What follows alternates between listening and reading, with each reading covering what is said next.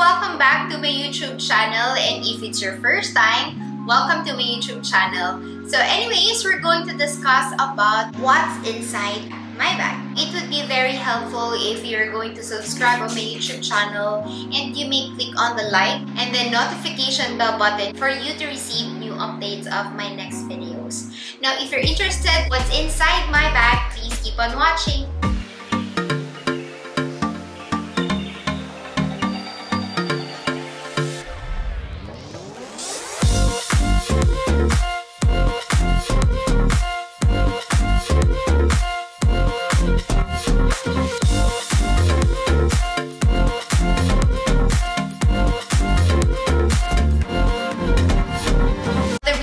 I really love this bag. It's because madami ka talagang malalagay inside. Ito yung lagi kong dala everywhere I go. Now, this one has a sling and I just remove it. It's because para walang harang pag nag-discuss tayo right now. So, as you can see, meron tayong parang lagayan ng alcohol.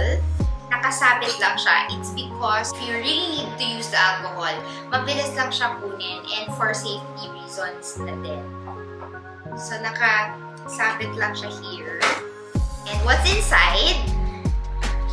Ganito yung itsura niya. Dala-dala ko yung camera. Meron siyang ganito kasi. So, tinatanggal ko siya if I'm using a different kind of stand. So, like right now, I'm using the Momag stand.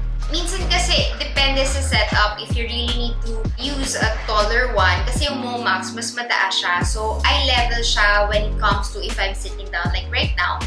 Or if nasa labas naman ako, if I'm vlogging inside the car, I use this kind of stand. So, sobrang convenient din to and naka-Bluetooth. It's an accessory from Sony.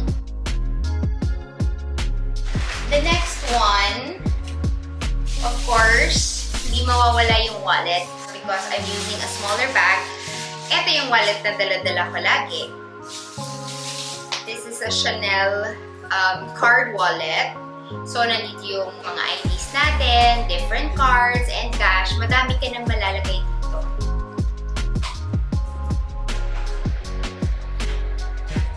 Next, of course, ball pen. Anywhere I go, kailangan na may dala talaga akong ball pen.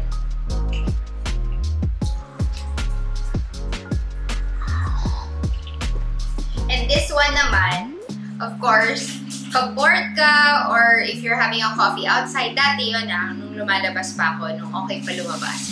So, lagi ko siyang suot and I love listening to music. So, earphones.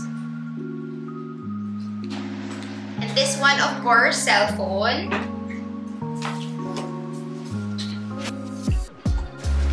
And another cell phone.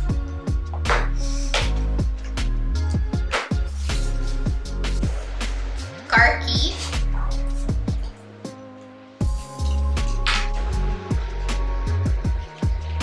And of course, meron tayong pouch. If ever you have smaller items inside the bag, mas better yun na nasa loob siya ng pouch. Alam mo yun, yung parang ang hirap halugugin yung bag mo na napakaliit. You cannot see what you're looking for.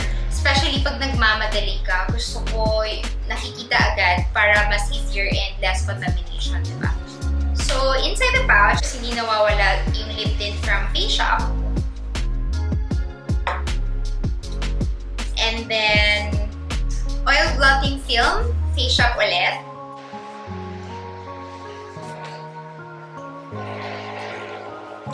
Oil clear blotting pack. So, Face Shop ulit siya. So, ito yung ginagamit kung kailangan ko mag-retouch.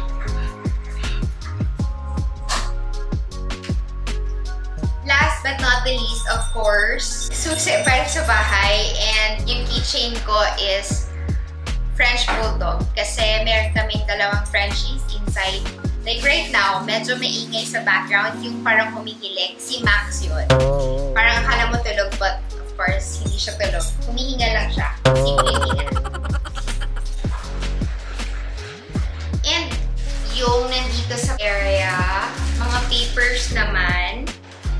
And what I have here are quarantine pass, PWD ID because of my scoliosis sa likod. And meron pang mga 2x2 and 1x1 photos. Ayan. And then, Starbucks gift certificate. Arabica card. And mga few papers na important. So that's it. Yun lang yung laman netong bag na to. But just imagine, ang dami natin ilagay inside. So, pag hindi ko to dala, mas madami akong mailalagay inside.